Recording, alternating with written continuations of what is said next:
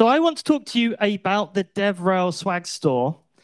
We have a mini example of it here today at the back of the room. I want to talk a bit about what it is, why we built it, how we built it, and most importantly of all, this is the method by which you can collect your swag from the meetup here today. So the DevRel swag store is, in essence, a demonstration of Stripe technology. Before joining Stripe, I was at AWS and I was a developer advocate for serverless, where my team created an application called Serverless Espresso, which allows you to order a cup of coffee from your mobile phone using serverless technology. And we built that for reInvent, the big customer conference at AWS.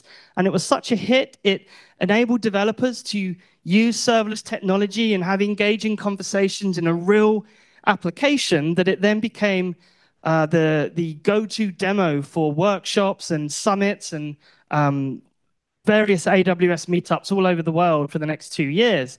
So joining Stripe, I was very keen to create the Stripe version of that. What is a demonstration that we can let people use at these big technology events where they can use a Stripe technology and enjoy that and kind of spark ideas as well as generate conversations. So the first time we ran this was at an event called Go to Chicago.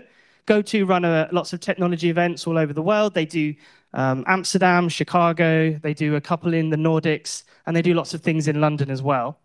So we created this for Go to Chicago, and the idea was to allow people at the expo hall to walk up to our Stripe booth and to not just have a chat about anything in general, but to let them try out Stripe technology without them even really realizing that they were using a demo.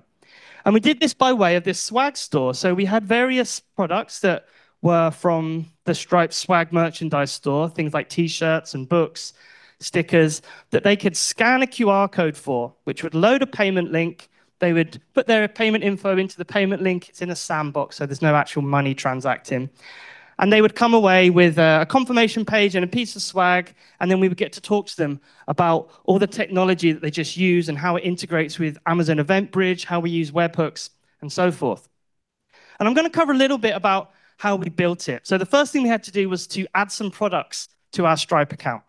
So we did that using Stripe CLI very quickly to add a bunch of interesting books to the Stripe account. Coincidentally, Stripe actually has a whole publishing press, a whole other part of the business that's just about publishing technology books, bringing back books from the past and publishing new technology books as well. It's called Stripe Press. So it's a lovely item to be able to give away to people. And they're really high quality books as well. So we decided to use this Stripe Press as our swag store, right? We were going to have a mini bookstore. And this is what we have here today. So we added books, we added our products. The next thing we added was payment links. Payment links are the simplest, quickest, easiest way to get going on Stripe. You generate a price ID and a payment link. It's like a landing page where you can then select various payment methods, Apple Pay, Google Pay, credit card. Just by selecting a checkbox, your users could then choose their most comfortable payment method, their quickest payment method. You can take the payment, and you're up and running very quickly indeed. The final thing we did is to add some of that product information to a cloud database. So we use DynamoDB. This is an AWS key value serverless database. And then we had to think of a way to map products from our Stripe account to our Amazon DynamoDB table. So in Stripe, we hold very little information about each product. It's literally just the product ID and the image on that product. So we use Stripe CDN to hold and serve that image. And the other thing that we obviously link it to within Stripe is a price ID and a payment link. Then in DynamoDB on the Amazon side, where our application is hosted, we have more information about that product. So we have that unique product ID, that's our mapping ID. And then we're able to hold information about which store this product is in. If we were running this event at another, or this DevRel swag store at another meetup at the same time, we need a way to say that we have different products in different stores. So that's this SK, store ID, that's the sort key. So that allows us to have a whole collection of Stripe products in one Stripe account and then use our Amazon DynamoDB database to kind of filter different stores that are available at the same time. What we also hold in DynamoDB is the inventory number, so the number of that product that's currently available. And we have to update that as soon as a payment is taken. And that's the next bit that I want to show you how we do. But first, we can give you a live demonstration. If James is available. James, are you going to buy something from our swag store here? Let me just load this up. So we started this evening with 6 different books. Some people arrived early. There's benefit to that. They got the first pick of which books to take away. So now we just have 3 different books left. So James here is going to go ahead and choose a book to buy. We generate the QR code just using a normal JavaScript library. This is an application built in Vue.js. It just loads on the browser. We pull in all the different products from our Stripe dashboard. We check that against our DynamoDB table to make sure that there are products available for this store. James has made his purchase. And this is the interesting part, right? Someone else has made a purchase sneakily. Who bought the Prince of Persia book just now? Not owning it. Okay, you bought that one. Someone else bought the stubborn attachment. Okay, so what you saw there was the front-end application reacting to those purchasing events, right? There was a checkout event. That event was sent to our AWS account via a Amazon EventBridge event bus. Okay, so we're registered for those checkout events. They get sent to our AWS account. AWS account then routes that event to a Lambda function. The Lambda function sends a notification onto an open WebSocket connection that this website has with our backend. And as part of that notification is the product ID that was just bought. And that's how we're able to make the correct item pulse and make that confetti effect, is because we know someone else has just bought another book. Thanks very much. What you'll also notice is this stock number decrements each time. This started as 10 for each of these, and I think this one was 50 at the beginning of the day.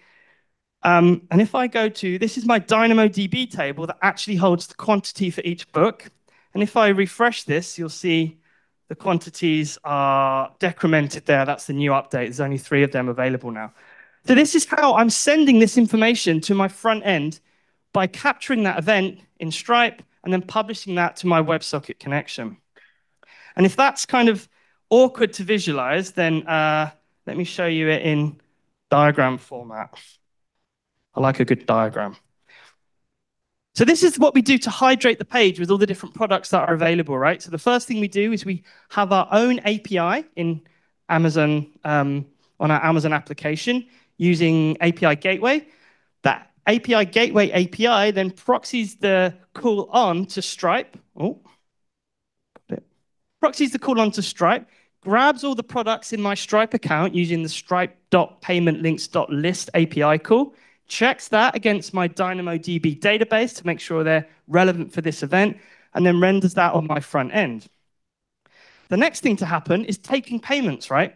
So when it renders on my front end, I take that payment link, that URL, and I use a JS library to generate a QR code with it. And then whenever you scan the QR code and load up that payment link and enter your credit card details, so this is what James saw when he actually made that payment, right? He's using Apple Pay, nice and quick, nice and easy. As soon as that payment is made, that creates a checkout.session.complete event in Stripe. That is then sent to my Amazon EventBridge bus using event destinations. I could use a webhook as well, by the way, but because my account is built on AWS, I use event destinations. I send that event to a Lambda function, and the Lambda function pushes it onto my open WebSocket connection, and that's how my front end is able to react in real time at immense scale. I could have had thousands of orders at the same time, and this AWS infrastructure would have handled all of those events and scaled out with all of those WebSocket connections. And we've seen this happen at these live events where you have hundreds of people run to the booth when a talk suddenly ends. We still have some books left at the swag store, so please go and try the demonstration. We'll have myself or David or some of the Stripes there to walk you through the technology if you're interested, or if you just want to grab a book to take away, now's your chance to do so.